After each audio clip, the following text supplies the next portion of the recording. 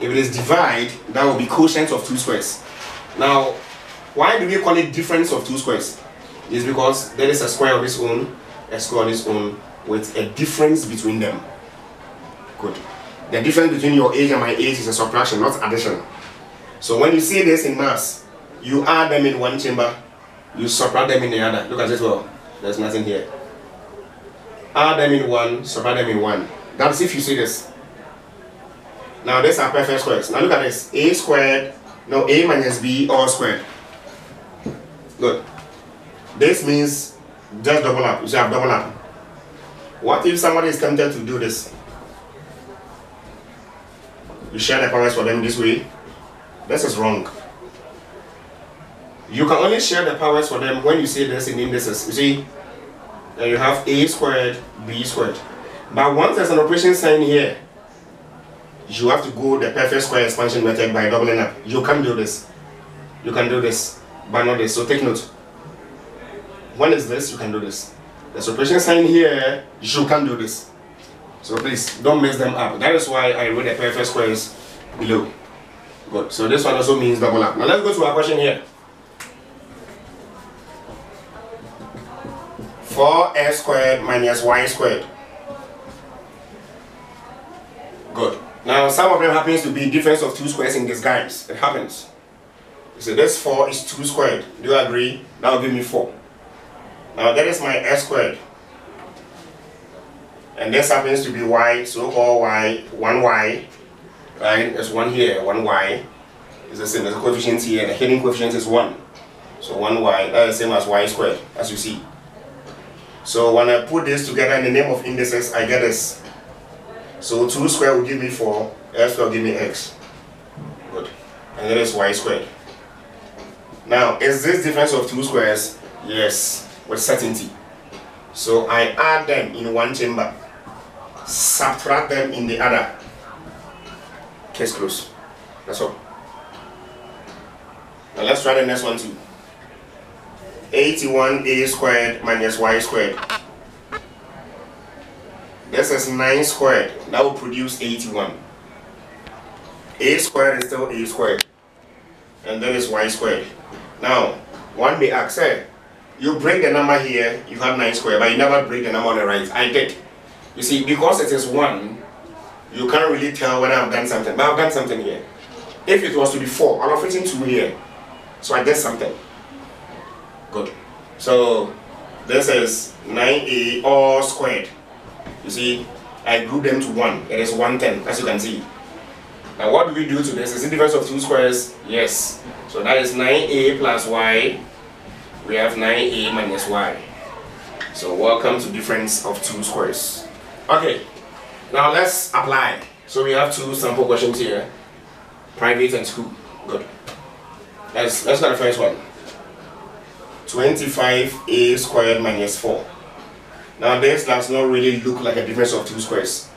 It is difference of two squares in disguise. We have to open up here. So let's check. 5 squared will still give me 25. A squared remains so. Now that is 2 squared. It is now becoming visible. Good.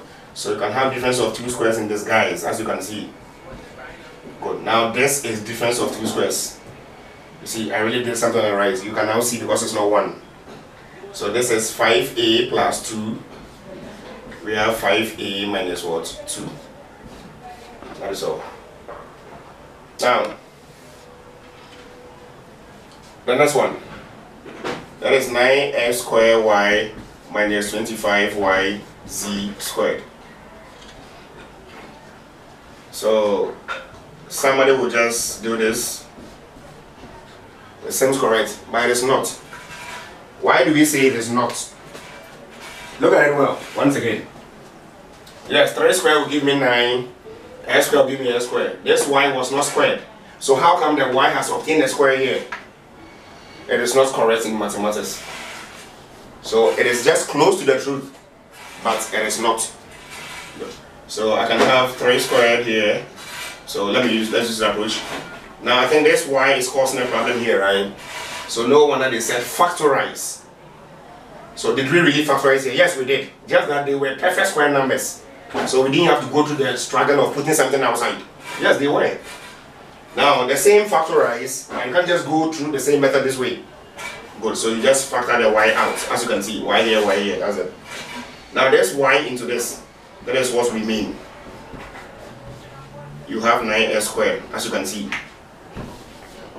Now, y into that, you have 25z squared. I think what you have in the chamber here is difference of two squares. Yes. So not all questions will follow this pattern, unless they are perfect square numbers. Now this one's, the y is not a perfect square number. That is why it is causing a bit. So we took it out in the name of factorization. Good. So y into this, we have that, and that we have this, right? So this is now this. Good. 3 square will give you 9, s square that. And this also give me this. How do we expand this? Keep the y outside still. You have 3x plus 5z. You have 3x minus 5 or z. That is all. When you expand this, you'll get a question back again. Okay. So let's look at an application with difference of two squares. So we have 3k plus 13 squared equals 16 squared. So if I have to put 13 squared and 16 squared, that would be too huge, right? So we can rearrange. Then we try to turn this complex thing to a very simple thing. Now that is a square, that is a square. This is difference of two squares. So I have 16 plus 13. You see, it's very easy to quantify this. 16 minus 13 in another. So I have 3k equals 29 times 3.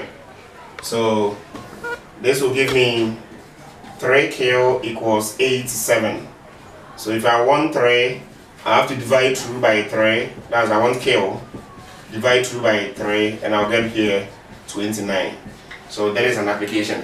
You see, had it not been difference of two squares, you go trying to look for 13 square. That is very big. 16 square is very disturbing. But you see, by the invention of difference of two squares, you're able to simplify this very easy. So when I say without using calculators, you can still punch. Because if you don't know 87 over 3, you can still punch and get 29. But they want to tell you to solve it in this way, using difference of two squares, right? Because with calculator, I'll just use 13 square here, straight away, 169, and use 16 square here. Good. Okay. So that is also another question. So I have s plus 6 all squared minus 36x squared. Now there is also difference of two squares. I consider the whole of this as 1, and there is also 1. So I have s plus 6 all squared. If you're not so smart, you have to go and double this one up in the name of perfect square expansion. Then you have to expand. That will be very tidy. So you have 6x squared like this. Good. This is difference of two squares, right? So difference of two squares makes complicated things very easy. Now look at it. S plus x plus the whole of this. Again, there's nothing here. Take note. S plus x, which is this, minus the whole of this. So I can join them together. I'll get 7x plus 6 here. This and this will also give me negative 5x plus 6. So that is how difference of two squares can make a very complex work very easy. So that is it. Factorize completely. Good. Now this thing looks like a quadratic in 3 times. Something like this.